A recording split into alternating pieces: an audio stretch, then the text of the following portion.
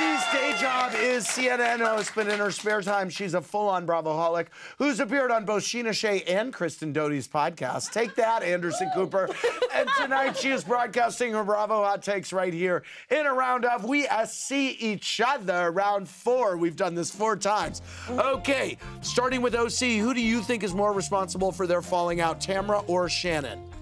They both are, and neither want to admit that. OC, first read on newest wife Jen and the salacious start to her relationship with Ryan. I like Jen, and I like their relationship. I hope it works out. Okay, Vanderpump Rules. What did you find to be the most shocking revelation to come out of the reunion regarding Sandoval? I mean, the T-shirt comment was jaw on the floor. It was crazy, rough. Yeah. But it was also so revealing. Yeah. Like, if he's really remorseful, those words do not escape your lips. Did seeing Raquel tearfully confess to more details in the final 5 minutes change your opinion of her?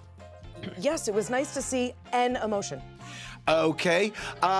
Do you think Schwartz is getting too much hate for being complicit with Sandoval?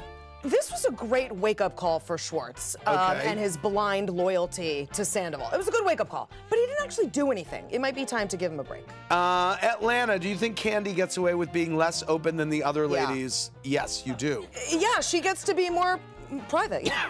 Atlanta, who's guiltier of shading the other's business, Shereé or Kandi?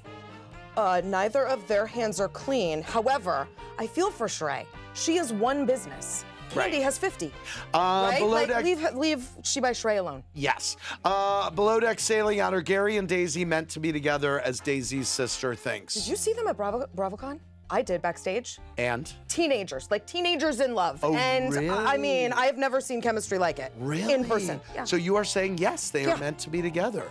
Quite a love triangle happening on that show. I love Colin. Yeah. I've always, like, don't sleep on Colin. I've always thought he was a hidden gem, so I'm into Colin. Yes. Married, but into Colin. Right. Summer House, your reaction to seeing Lindsay and Danielle attempt to reconcile at the reunion? That was sad. Wasn't that sad? Because clearly Danielle wants to reconcile, and I don't think Rad House is all that interested. Thank you very much. Thanks for watching.